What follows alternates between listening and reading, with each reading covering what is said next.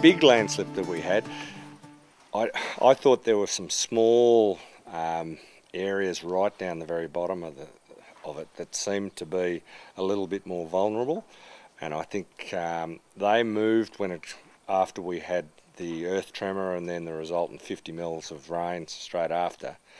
Everything was that saturated that I think the base of the landslips moved in small areas, and then the higher bits just sort of collapsed on top of it afterwards. The good stuff at the top of the hill had nowhere else to go but to fall down.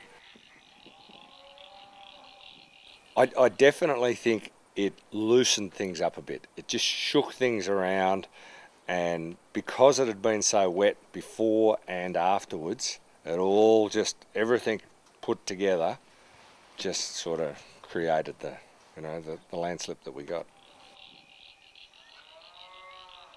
Possibly the small wet areas right down the bottom, if they had some trees on it that were huge, possibly it might have stopped it. But I do think that landslips are sort of something that you've got to put up with.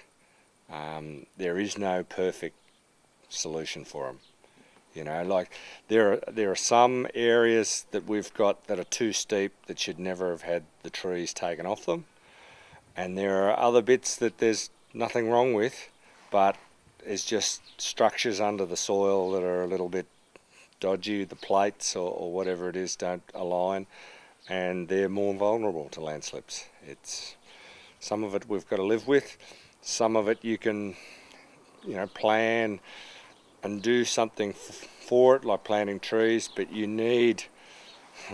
sort of need a few dry years, probably 10 years, to get the trees established so that nothing moves and they've got a really good hold on the soil. And sometimes you just don't know where those areas are.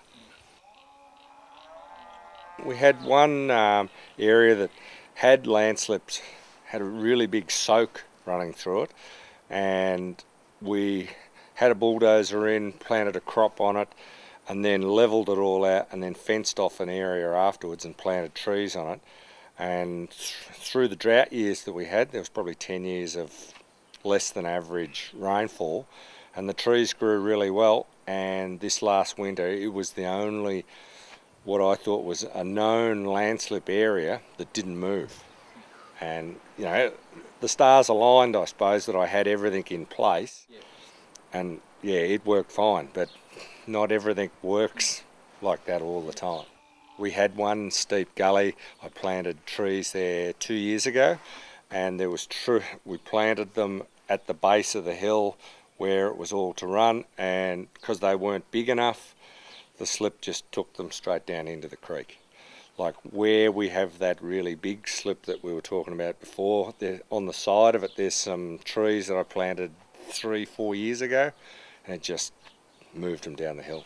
Didn't make any difference whatsoever. They've got to be big clumps, huge trees, and then you can hope that it'll hold them.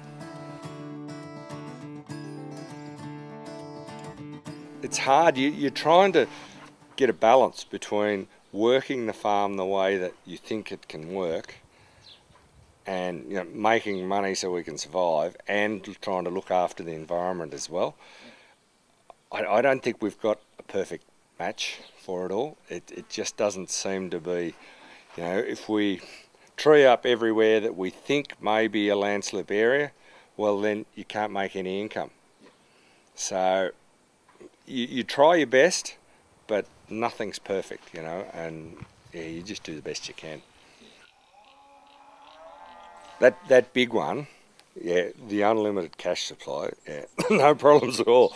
Like, because it's got a track running through it and a boundary fence running through it, you would probably level it out first, plant some trees down in the wet areas to try and stabilise everything, and then you would probably plant trees up at the top to hold the main bank to stop it eroding away, and you'd probably still just hope for the best.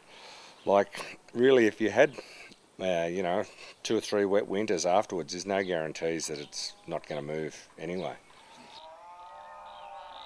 What I want to do, if I can get some money to do it, is to level it out and let it sit for 12 months and just see what happens. You know, there's no guarantees that another wet year and it might keep moving again, and all the work that you've put in the previous year just, you know, goes down the creek. I levelled out one landslip there 10-15 years ago, and I thought, yeah, this is all right. I even experimented with some slotted pipe and put drainage in it. I thought, well, we'll see how this goes. And this year the whole thing has just rippled up and just made a mess again. So, you know, and it was an obvious area where a landslip is, because it's always sort of a bit wobbly, but from a farm point of view, it really grows some fantastic grass. And you're trying to go halfway. You're trying to make a dollar because it's flat as well. And in the hills here, you don't get that much flat stuff, so you try and make the most of it, you know. And yeah, it hasn't worked out. I'm not really sure what's the best way of tackling that one either, you know. So you just do the best you can.